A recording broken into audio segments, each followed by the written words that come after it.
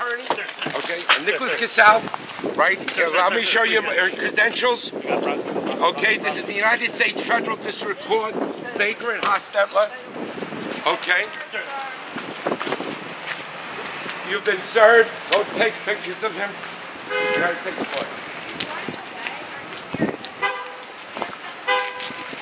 Go get him.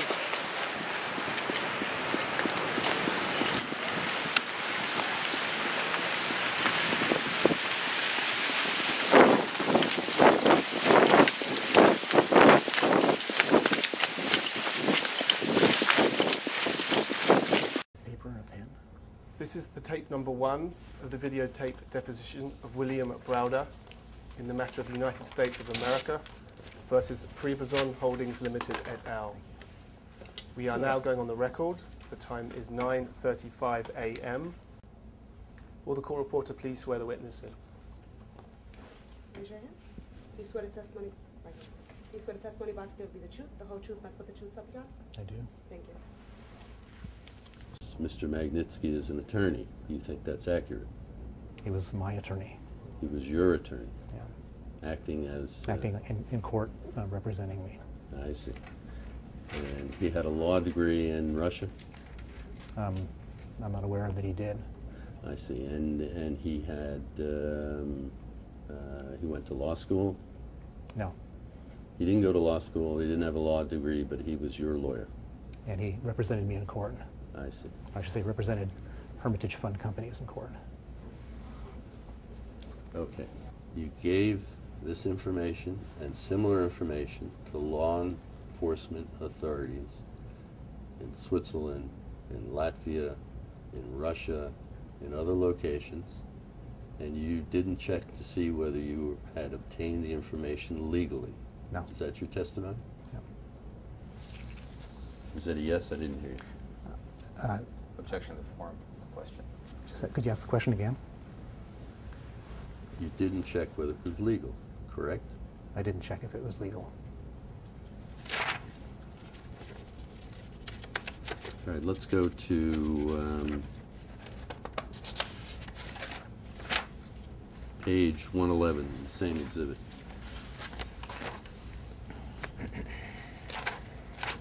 What is this document? I don't know. You have no idea? No. You gave it to the U.S. Attorney? Yes. Did you explain it to the U.S. Attorney? No. What did you tell the U.S. Attorney about this document? Nothing. Just delivered the letter and told them nothing? Correct. And you have no idea who created this document? No. Now these documents that follow, this document, the ones that follow, supposedly trace money from the Russian treasury into various accounts. You know that, right? Yep. You don't know how the tracing was done? No. How did Mr. Kleiner and your team get what purports to be, or what has been represented to us to be, bank information on, for instance, page 111 of Exhibit 1? I don't know. And you have no idea whether it's legal or not? I have no idea. Do you know whether this document was created by a bank? I don't know. Was it created by somebody on your team? I don't know. Do you know what information it was based upon? I don't know. Do you know whether they had account statements? I don't know. Do you know whether they knew the daily balance in those accounts that are represented here? I don't know. Why do you use a pseudonym for Mr. Sha'ashoua in your book? I used pseudonyms for a lot of people. Why did you use a pseudonym for him? I don't recall. And the company ultimately is bankrupt without paying the taxes. That's what happened, isn't it? I don't know. So at the time that the search warrant was executed in June of 2007, the situation was that courts had found that you had taken advantage of the tax regime in Kalmykia. You had taxes due. They were unpaid. The company was bankrupt. You say that's not a grounds to conduct an investigation? Objection. So you're break it down into smaller pieces because I don't know what you're trying to say here. The Ministry of Interior was investigating Hermitage for tax fraud from 2004 and finally searched its offices with a search warrant in 2007, correct? No. What happened? The Interior Ministry was investigating Hermitage in 2004, closed the case in 2005. Who told you that? I got information in 2000, some recent year. From whom? I can't remember where it came from. So, just this amorphous information that it was closed. Yes. But you don't know whether it's true or not, it's just what somebody told you. No, I'm pretty sure it's true. Was it a person in a position to know? I can't remember. So we have this anonymous person who says the investigation was closed, but then there's a search warrant in 2007, and that we know. So we know that there was an investigation in 2004 and 2005, and a search warrant in 2000, search warrant executed in 2007, and then we have this amorphous, but I was told it was closed. That's all we know right now. Is that right? Objection to form. No. What more do we know? We know that it was closed in 2005.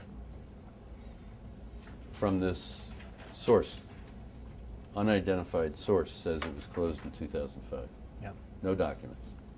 There might be. But you don't have any. I don't remember. Okay.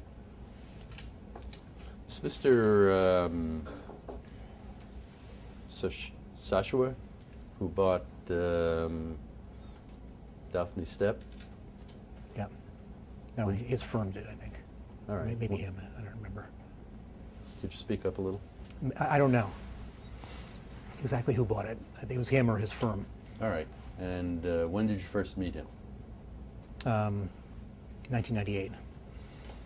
And did you do business with him in any other ways?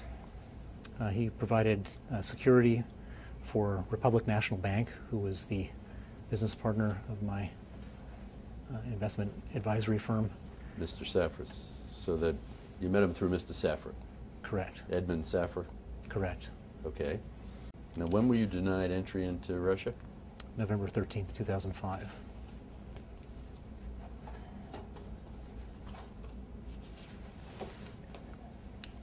What's that?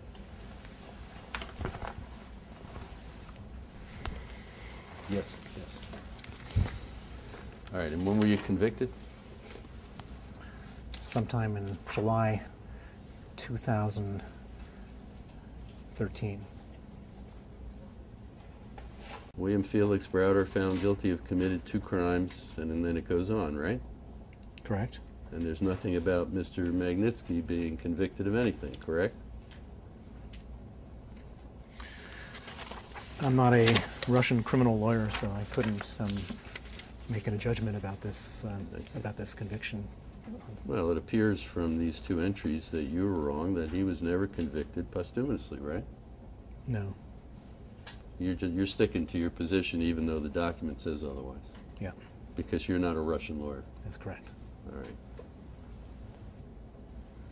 But you have Russian lawyers working for you, right? I do.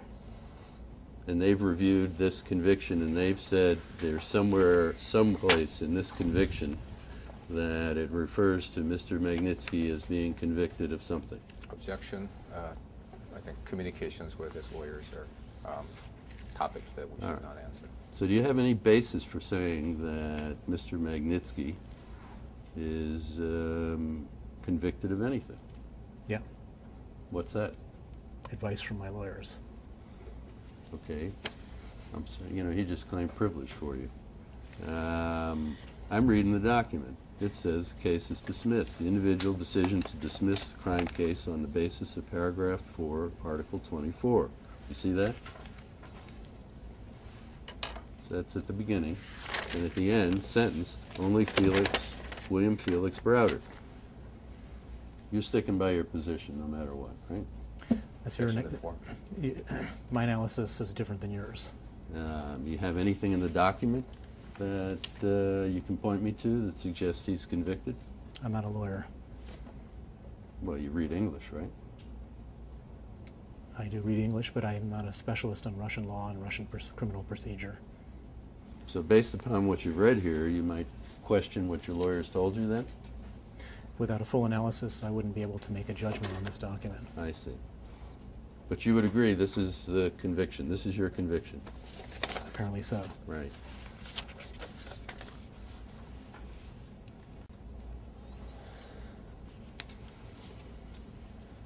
When you told people Mr. Magnitsky's a lawyer, did you also tell him he never went to law school and never had a law license? I'm sorry.